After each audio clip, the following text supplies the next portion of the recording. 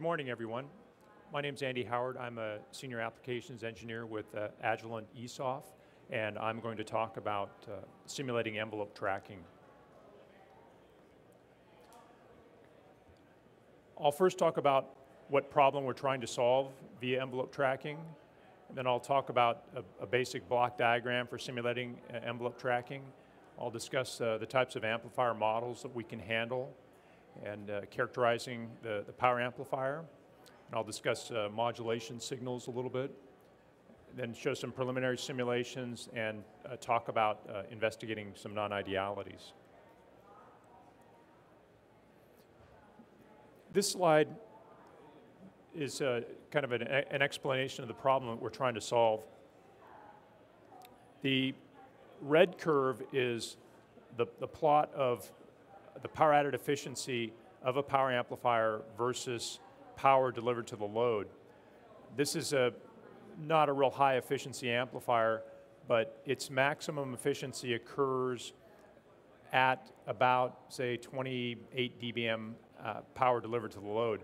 And if you input to the power amplifier a modulated signal that has a relatively high peak to average power ratio, one of the problem is that for a good percentage of the time, this is a histogram of the power delivered at the output of the amplifier with this modulated signal applied. And the issue with this is that for a good percentage of the time, the power delivered is well below the peak level. So it's operating at a low power added efficiency for most of the time. Okay. This is a plot of the power added efficiency curve versus power delivered for a power amplifier with the drain bias swept as a parameter. In this case, it was swept from 1.5 up to 6 volts. And so this is 1.5 volts and this is 6 volts. What this indicates is that if we have a fixed drain bias, and that's this curve, the lowest one, as if we could use, instead of a fixed drain bias, if we could adjust the drain bias to lower levels as the input signal power level is lower, then we can operate along this curve. We can operate along this curve, the higher curve there, and get higher power added efficiency. So just in basic terms, if you have a power amplifier that's biased for signals that are like this, a high level signals, and your signal is small, then you're basically wasting a lot of power. And the idea is that if you can dynamically adjust the bias to track the amplitude of the input signal, then you can keep the amplifier operating along this curve of higher power added efficiency. Okay.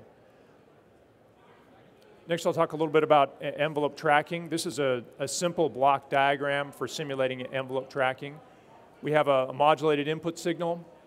We sample the input signal power, and we want to adjust the drain bias up and down as the amplitude or power of the modulated input signal varies. Now, as we are varying the amplitude of the bias on the PA, its gain is going to change. So we're going to be introducing distortion. And a method of overcoming this or preventing this from happening is applying a shaping curve. So as we're adjusting the drain bias, we can actually keep the amplifier operating at the same gain level. Or we can have it operate at a constant level of gain compression if we want to maximize power added efficiency. And I'll show how we were able to set up simulations and achieve this. Okay, next I'm going to talk about the types of amplifier models that we can deal with. The simplest case is if you have a transistor level amplifier in ADS, this is the easiest case to deal with. You can run harmonic balance simulations on such an amplifier, adjust the drain bias, look at the characteristics of the power amplifier, and simulate envelope tracking fairly easily with this type of an amplifier. But there may be cases where you don't have a model of the amplifier. Maybe you're a system integrator, or you're designing some sort of a system and you're buying an amplifier off the shelf.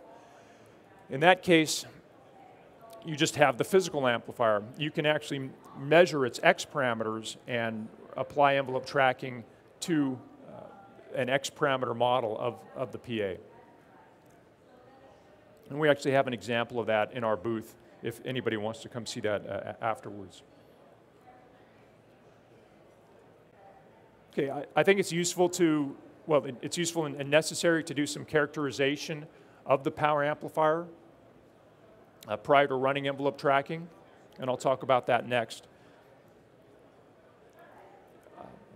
You can check for memory effects and bandwidth of the amplifier, and I'll show how to attain a constant gain shaping curve and how to attain data for a constant gain compression shaping as well, if you prefer to use that approach. This is a test for memory effects. This could be done with a physical amplifier or with a simulation. If you apply a two-tone input signal to an amplifier and you vary the tone spacing, you sweep the tone spacing, if the intermodulation distortion terms do not remain equal to each other as you sweep the tone spacing, then that's an indication that your amplifier has memory effects present. This particular design does not have much memory effects. It has a little bit, but the y-axis scale here is very fine, so there's not much present in this case.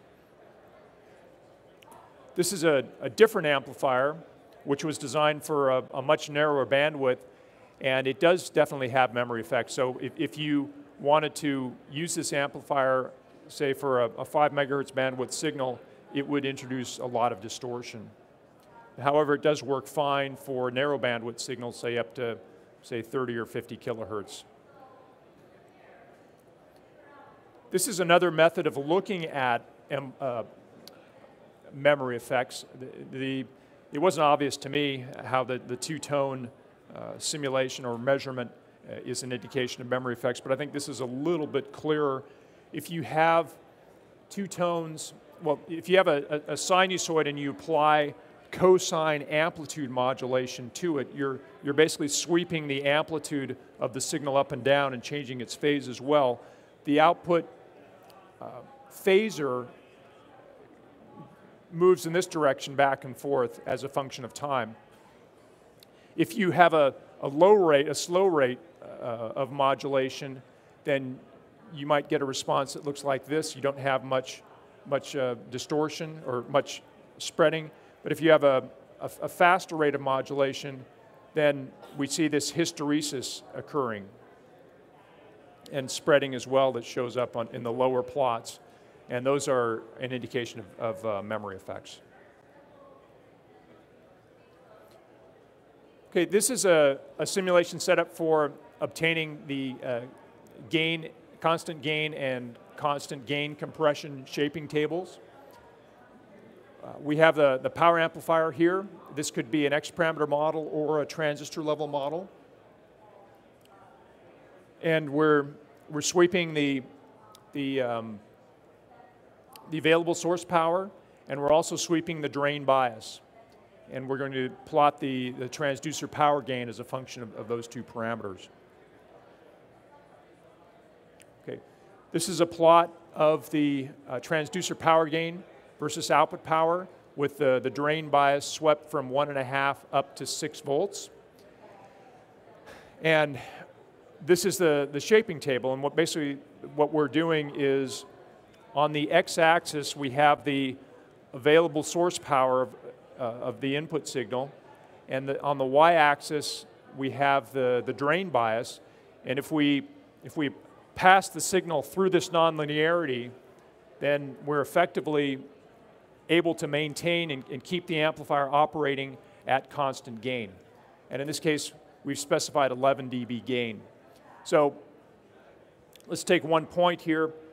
If the input power is, available source power is 4 dBm, if we set the gain, or set the drain bias to 2 volts, then we're operating on this purple curve here, and that point right there is approximately 15 dBm, so that's 4 plus 11 equals 15, so we keep the gain constant at 15 dBm. Okay, this shows where these points are. This curve shows where these points are on the efficiency versus power delivered curve. And we'd like to maximize the efficiency. So this is 11 dB is only slightly into compression, so we're not really operating at that high level of efficiency. If we change the desired gain to 10 dB, now we're further into compression. The shaping table is updated automatically. We get efficiency versus power delivered a little bit higher here, but it's easy to create these different shaping tables and run different simulations using the shaping tables. This is from the same simulation. We can also plot the gain compression data, and we can take we can generate a shaping table that corresponds to a particular level of gain compression. In this case, I'm taking a constant slice through the curve on the top there at 2 dB. And this is the shaping table that we obtained from that data. It's a little bit less obvious how this one is attained, but we are able to generate a shaping table that will keep us operating at 2 dB gain compression. Okay, I'd like to talk a little bit about some of the considerations for simulation time and the type of signals, the test signals to use. If you have a complex amplifier model and you also have a complex, and primarily I mean long modulated signal, your simulation times could be quite long. And I think that early in the design process, it's better to use short signals, obtain quick results so that you can make modifications to your design. And then later, when you have, say, a more complete design, change your approach a little bit, maybe use a more complex, a longer simulation, and get, say, specification compliant results. But we can get power additive efficiency data, AM to AM distortion, AM to PM distortion, ACPR data from fairly simple and short signals. We're able to look at the statistics of the modulated signals that we're using. That's shown here in the lower plot. We're looking at peak to average power ratios. This is a CCDF curve. We can use signals from the Ptolemy wireless libraries, INQ baseband data. We can use signals from, say, from the Agilent Signal Studio software. If you have time domain data in a text file, we could use that as well for simulations. Okay, I'll show some preliminary simulations next. This is I think it's useful to run a simulation with a fixed drain bias for comparison, and then I'll show envelope tracking applied afterwards. This is the modulated input signal, and simulation results look like this. This is the power added efficiency in red versus power delivered on the x-axis. The blue is a histogram of the modulated output signal, and it shows that we're really operating well below the peak of the power added efficiency curve most of the time. And this shows the AM to AM distortion and the AM to PM distortion. This is a schematic for applying envelope tracking, and it looks complicated, but in fact it's fairly simple. All of this, all the components in the upper part of the schematic are just for detecting the available source power at the input. And we measure the available source power from the input modulated signal as a function of time, and then read out that data. Well, we use that as an index into a data file which contains the shaping table data. And then we read out the appropriate drain bias to apply to the power amplifier.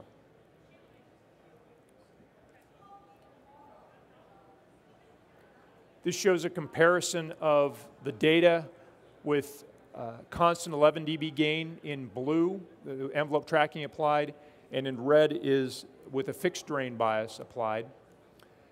There's about a 10 to 15 percentage points improvement in power adder efficiency with envelope tracking applied. There's a reduction in AM to AM distortion. We're able to keep the PA at approximately 11 dB gain. And this shows an improvement in the power adder efficiency as well as the change in the error vector magnitude and the output power. So in this case, in both cases, the output power is approximately plus 20 dBm. I'm not showing it here, but we can also plot things like ACPR. If you have Ptolemy and you have the VSA sync in Ptolemy, you can plot data from your simulations using the VSA software, and this allows you to look at data using the same look and feel as you would use with your actual measurements. Okay, what I've shown so far has been an ideal case where we've used an ideal modulator. You can replace that ideal modulator with a transistor level circuit or some other behavioral model for your modulator. I'm not going to show that today, but it's something you could do. Instead, I'll talk a little bit about some non-idealities in the modulator, and that's what I'm showing here. The first case is with what I'm showing the effect of having a finite slew rate in the bias modulator, and I'm modeling this with an op-amp. So the blue is the ideal modulation, bias modulation signal, and the red ones are with a finite slew rate applied, and this shows how the EVM gets worse. Well, as the slew rate limit gets lower, the EVM gets worse, and this shows how some of the AM to AM distortion appears. This shows the effect of a time delay difference between the RF input signal and the bias modulation signal. And this shows how the EVM versus time delay delta, how the EVM gets worse. And I also have simulations that show the effect of limiting the bandwidth of the bias modulation signal. And these can be downloaded from our external website, from our Knowledge Center. Okay, I think I've shown that ADS is well suited for modeling power amplifiers, investigating power amplifier performance, generating and simulating modulated signals, investigating envelope tracking schemes, and modeling various non-idealities. And for more information, we have various links where you can download these examples, or you can contact me directly, send me an email, and I will help you out with these simulations.